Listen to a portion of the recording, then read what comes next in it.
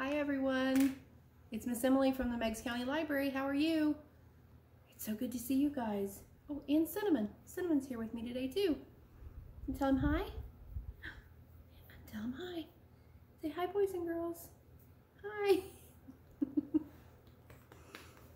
So Cinnamon is joining us for story time today, aren't you? Yes. Tell him hi. We are going to read I Ain't Gonna Paint No More. I love this book. This is one of my favorites too. Miss Emily has a lot of favorite books. Can you tell? So this book is by Karen Beaumont. Oh, and there went Cinnamon. And illustrated by David Catrow. So here we go. Oh, and this is read with permission from Harcourt Publishing. And we want to give them a big shout out and a big thank you for letting us read this book for our virtual story time. So here we go. I ain't gonna paint no more. Do you think he's gonna make a mess in this book? Yeah, kind of looks like it, doesn't it? I agree. My goodness. So this is a rhyming book. So I want you guys to try to help me figure out what he's going to paint next, okay? So here we go. One day my mama caught me painting pictures on the floor, and the ceiling, and the walls, and the curtains, and the door. And I heard my mama holler like I never did before.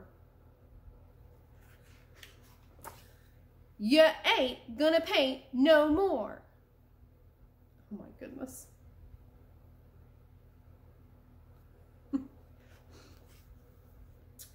I ain't gonna paint no more, no more. I ain't gonna paint no more.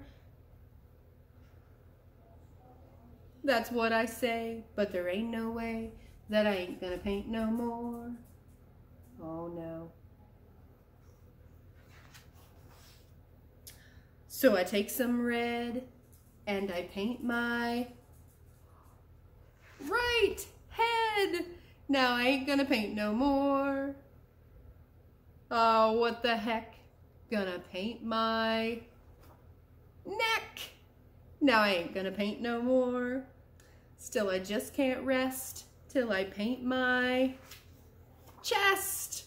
Now I ain't gonna paint no more, 'cause there ain't no harm if I paint my arm. Now I ain't gonna paint no more. I ain't gonna paint no more, no more. I ain't gonna paint no more. But I just can't stand not to paint my hand. Now I ain't gonna paint no more.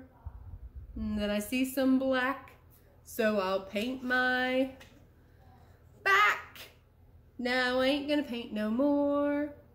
Like an Easter egg, gonna paint my leg. Now I ain't gonna paint no more. Still I ain't complete till I paint my feet. Now I ain't gonna paint no more. I ain't gonna paint no more, no more. I ain't gonna paint no more. But I'm such a nut. Gonna paint my what?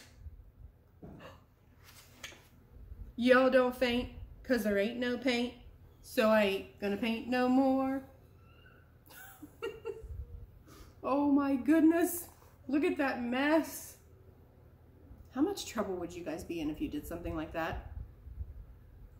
Yeah, you guys would be in a lot of trouble, right?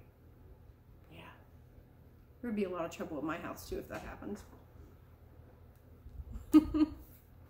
So I have a little activity for us to do to kind of go along with that book.